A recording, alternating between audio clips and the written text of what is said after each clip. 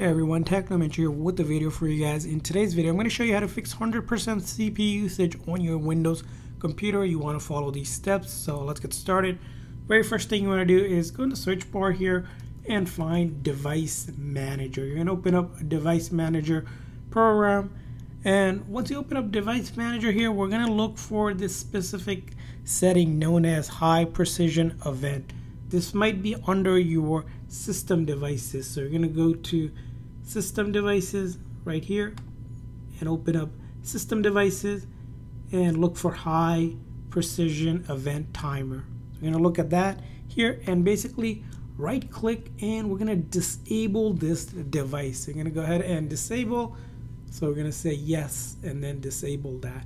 So make sure that is disabled. Now the next thing you want to do is exit out here and type in Edit Power Plan. So you're going to search for this Edit Power Plan, tap on that, and once you open this up, we're going to go ahead and change advanced power settings here, and we're going to change this power settings here for a high performance one. So here, depending on the type you have, you don't want to be on balance. For example, you want to be on Acer or something that's pretty much more high performance, and you're going to apply that change as well. Same with the battery here, we're going to click on it.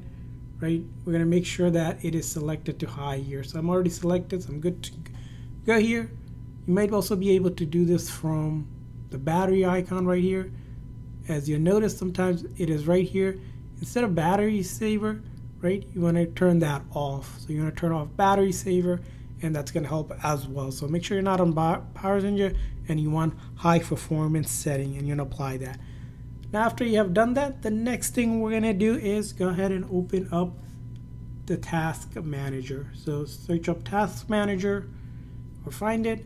In the Task Manager here, we're going to do a couple things here. First thing is we're going to sort the CPU and then take a look at to see if there's any other program besides the one that you want to use that's using high CPU. And you're going to look to see if you're using that.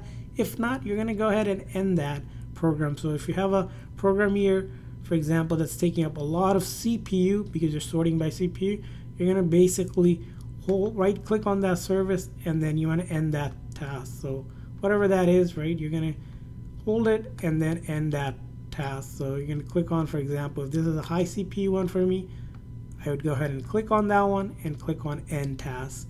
So you're going to review that as well.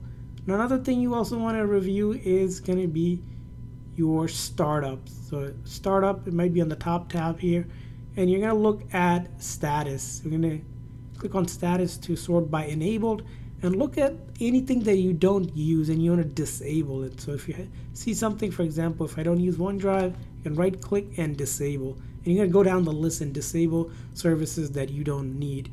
And from there on, you're going to go ahead and finally go ahead and restart your computer, and you should see improvement, and that 100% CPU usage gone on your Windows computer. So those are the steps you want to do, and I hope this video was helpful. So please consider the like and subscribe button for more tips and tricks for your Windows computer. We'll see you guys next time.